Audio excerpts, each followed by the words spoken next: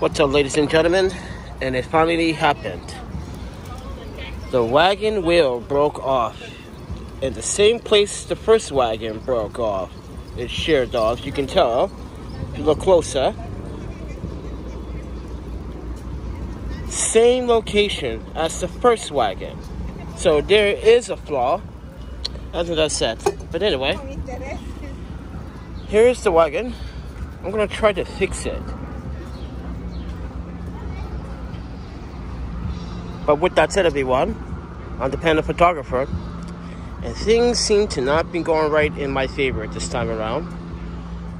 So, as you guys see, I'm taking everything off the wagon so I can repair it.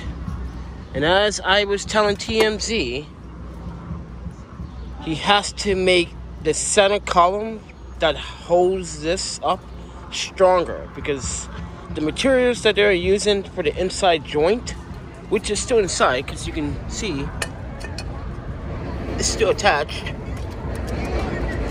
They're gonna take this off, and what's in there is two ball bearings and a piece of aluminum, which is a rod that goes up, and that's not strong enough.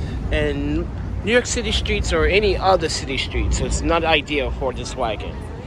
This is why in my initial review, I said if this wagon has suspension system, the wagon would last much longer.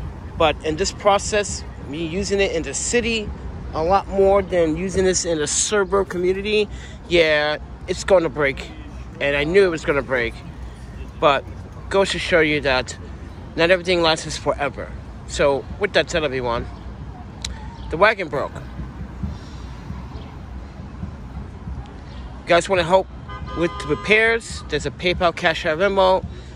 I'm going to try to go to the hardware store. I have to buy some really good components so the other wheel won't break.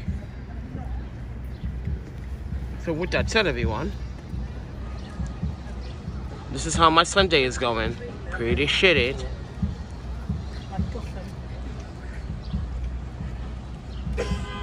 And now I gotta repair it. Got some new pants today. Well, 2 days ago, but yeah, these are getting quite dirty. But thank you guys for the support. Like I said, you guys want support, there's a PayPal, Cash App, Venmo in the descriptions in this video's title. Let's try to fix this wagon. See ya.